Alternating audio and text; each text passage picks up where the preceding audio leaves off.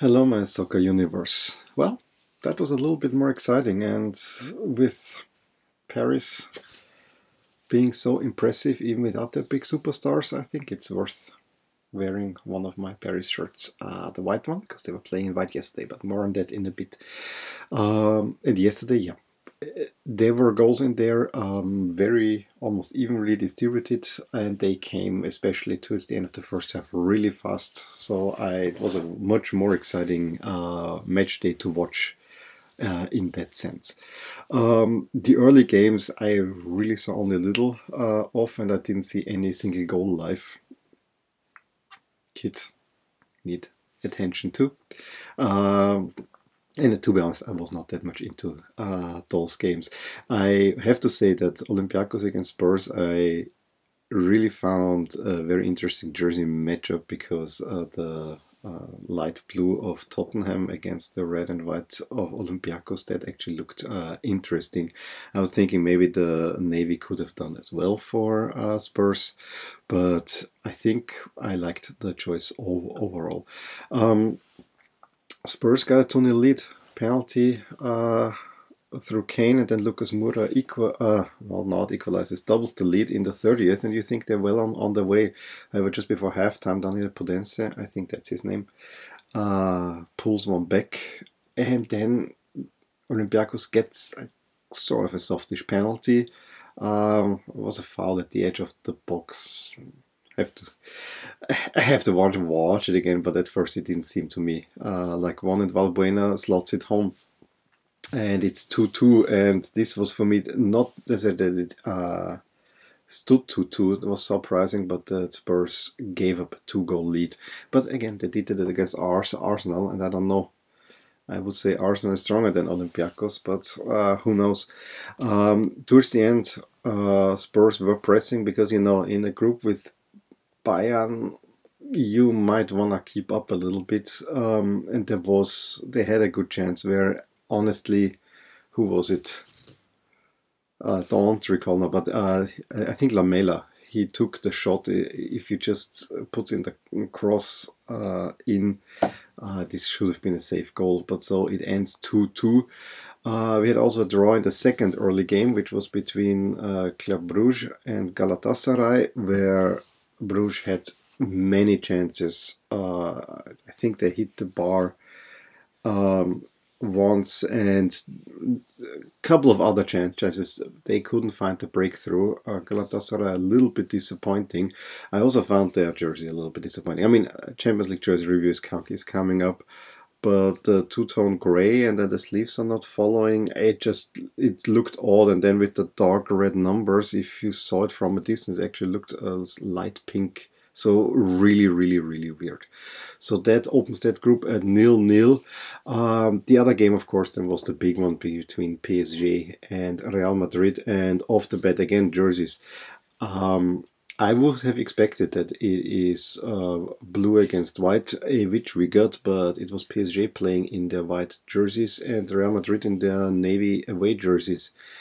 From one side, I find it really weird. From the other, I have to say, I really like both of these jerseys a lot, so it was actually nice that they got an outing. I think the PSG jersey, I have to see it close up. I hear that the shadow pattern in it is a little bit weird.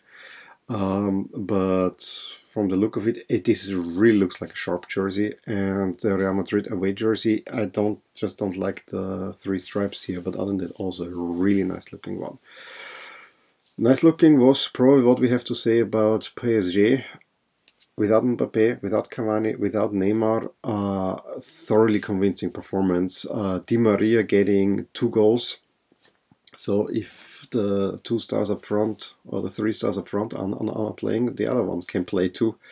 And Di Maria really 2 nicely taken shots. Bale seemingly had them pulled one back, but with a nice lob, but he used the hand, and this we saw now a new rule in play that the hand cannot be a part in scoring a goal.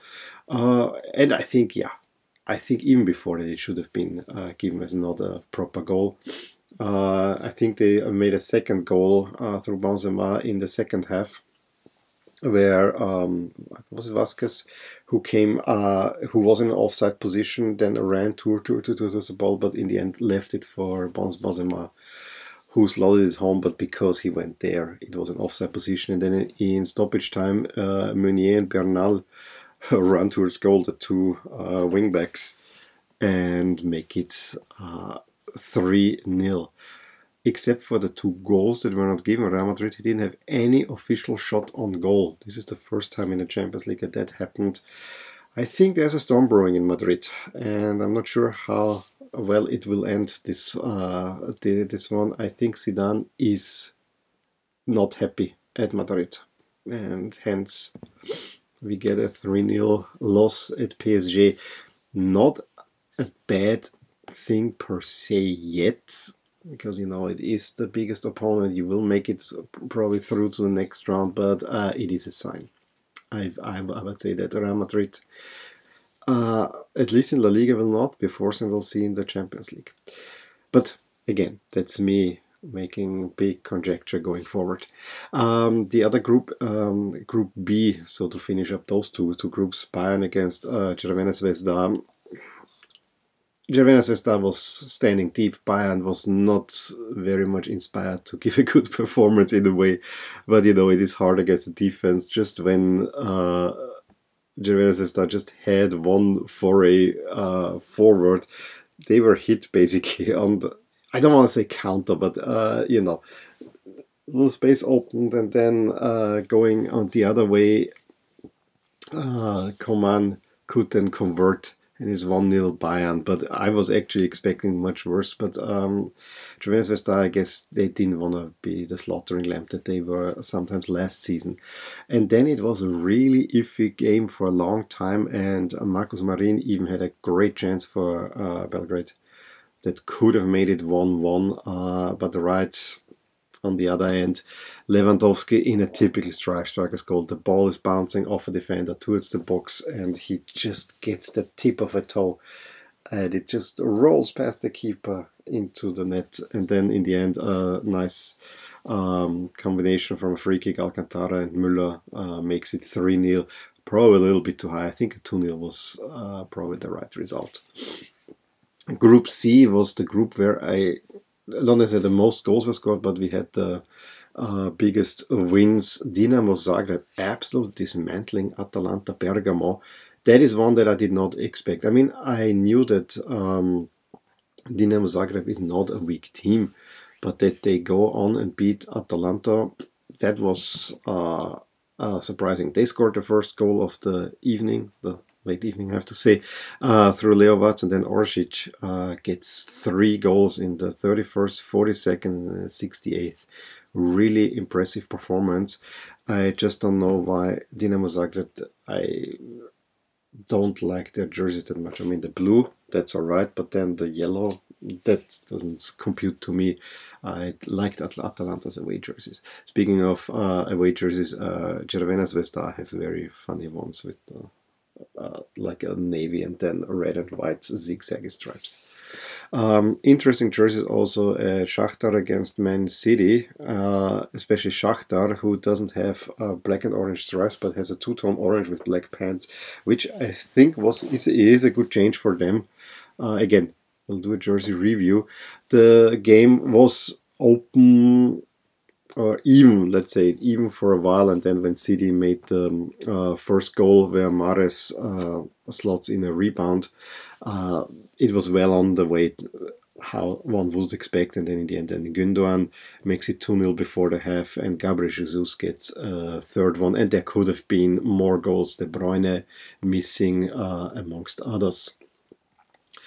Then let's go to the last group, where Leverkusen had tons of possession. I think they said around more than 70% or something like that. Let's check that. 78% possession, but Lok Moscow makes a goal, and it was both individual errors from the Leverkusen side. The first one, a throw in right in the center that bounces from a Leverkusen player into the path of Krychowiak, who just runs towards the goal, yells, "You are offside, don't watch it," and slots it in. 1-0 Hövedes with an own goal. The German player for Lok gives Bayer the equalizer, but Barinov then again from a quick counter, and it was again, I think, a bounced ball that they could convert. So I mean, mistakes cost Bayer Leverkusen, and they seem to be in dire straits in this group. Because the other two are Atletico Madrid and Juventus, and boy did those two play a game.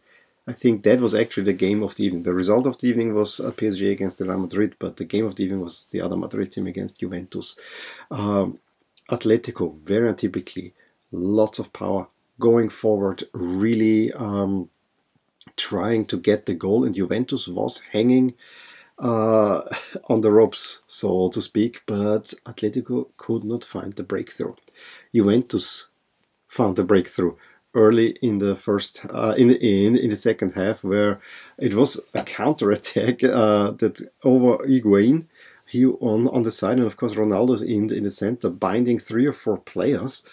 And Higuain is not playing to Ronaldo, which I think in itself could have caused some ire if he wouldn't have found the beautiful pass onto the other edge of the box to Cuadrado, who wiggles a little bit and then slots it home really nicely. Great goal to make it 1-0.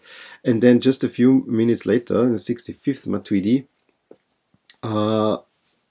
slots home another one. To make it 2-0 Juventus, and you think that Juventus is stealing the game here because Atletico had chances. Was really the more proactive team.